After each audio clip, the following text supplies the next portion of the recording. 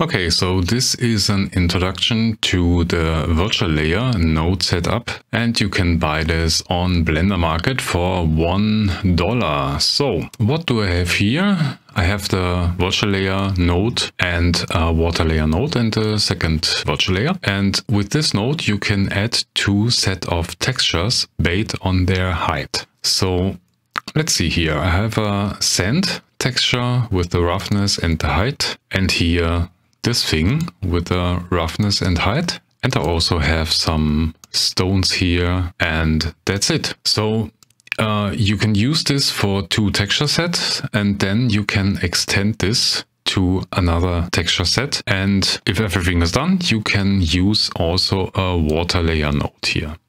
And I will show you now how this works. So here you can add the second texture based on the height. So like this. And here we have the stones. And we can push it a bit more, but this is too much maybe. And by the way, if you have something, problems with the height, you can lift it here.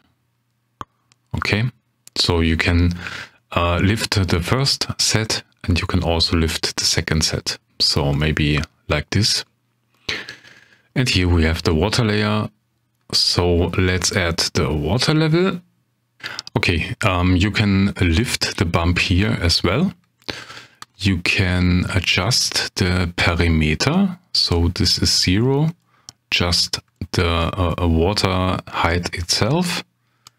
And then you can increase it a bit.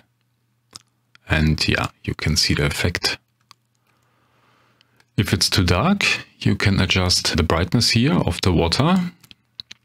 And you can also, let's, here.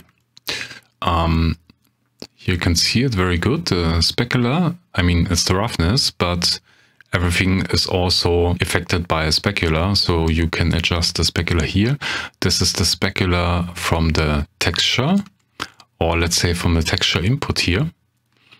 And this is for the water, and you can do it completely separated. Okay, yeah, water roughness. And that's it. So with VirtualLayer, you get these textures and some more. The textures from the first version are also included, and these two nodes. So you can append it inside the blend file, and then here you can edit by going to group, and here you have the texture layer and the water layer. And then you can play with it and have some fun. Okay,